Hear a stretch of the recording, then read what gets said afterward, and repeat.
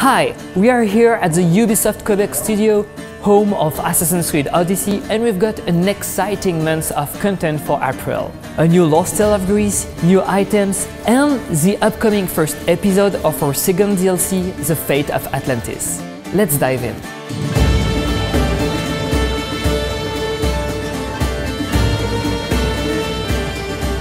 We recently released a free Lost Tale of Greece called The Heir of Memory. You'll play as Layla and explore some tombs in order to find a way to enter the lost city of Atlantis. If you finish the Pythagoras storyline, the quest will appear automatically in your quest log. This free tale marks the beginning of a new exciting adventures into our upcoming DLC, The Fate of Atlantis, and is mandatory to start this new story.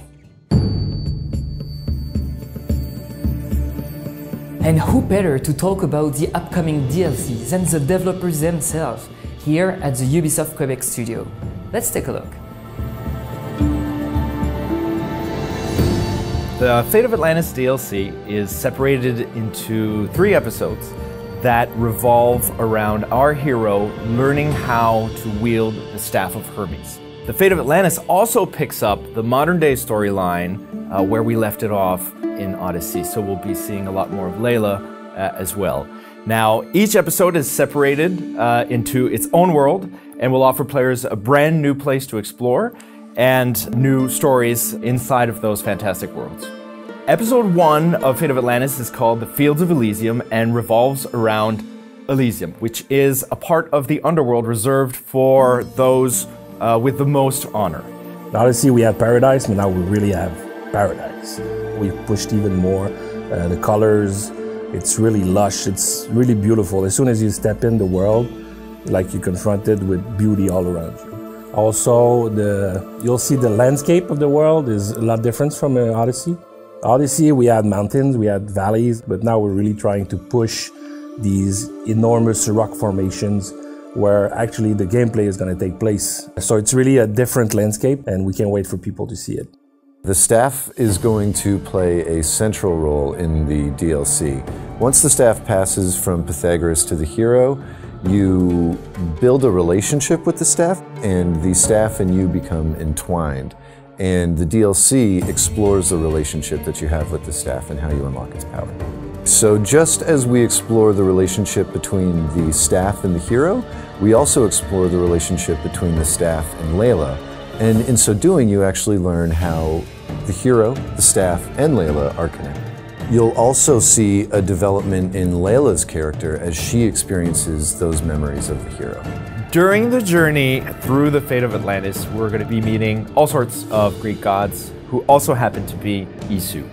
And you're going to find out how the Greek mythical stories that we've learned are connected to our lore, our Assassin's Creed lore of the Isu. Of course, we'll fight new types of enemies in this DLC. The Isu used artifacts like the Apple of Eden to control humankind. Basically, they created an army made of these humans controlled by the Isus. So you'll fight new archetypes, we'll have new moves, new fight skills you'll have to develop to fight them. On top of it, also the Isus, well, they needed protection, so they created a new enemy that's called the Colossi. And we'll bring a new challenge to the fight. So because the Fate of Atlantis DLC picks up right where we left off in the main game, players have to have completed the mythical creature storyline as well as the story pack Heir of Memories. Because we understand that that's a considerable time investment, we're also making available to players a temporary save file that they can use to be able to access the content the moment it becomes available. The first episode of the Fate of Atlantis, The Fields of Elysium, is releasing on April 23rd. The Sphinx Packs, celebrating your encounter with a mythical creature, just released earlier this month. The Sphinx Character Pack includes a gear set, a mount, and the legendary scepter. The Naval Pack includes a ship design, a figurehead, and a crew scheme.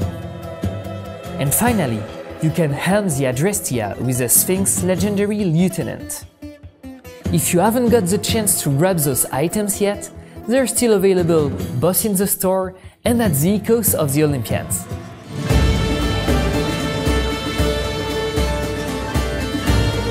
There is a lot of cool stuff coming your way in April. For full details, go check our article on Assassin'sCreed.com. See you next time!